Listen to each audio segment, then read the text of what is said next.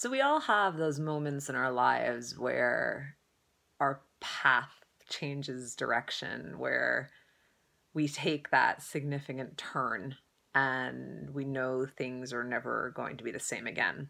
We're charting a new course, or better, maybe it's that we found our way to the course we feel we were always made for. And for me, that happened when sexuality and spirituality finally merged. And I really understood that sex and sexual energy and engaging with it, whether inside of my own self or with another, was a direct connection to the sacred, to the divinity that I know myself to be, and that I really believe is imbuing each of us in this world that we live in. And that's what I'm super excited to share about with this upcoming module of HoneyRoot Online, Sex and Our Connection to the Sacred.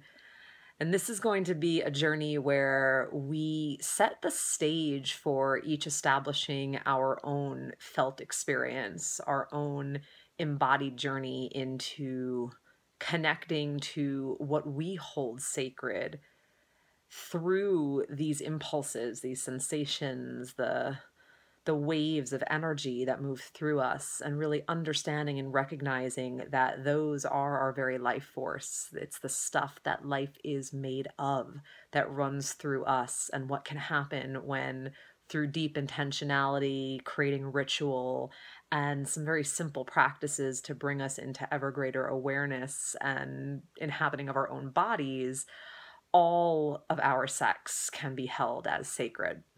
If this intrigues you, I really hope you'll consider coming along. If you have questions, please reach my way. I'd be more than happy to answer.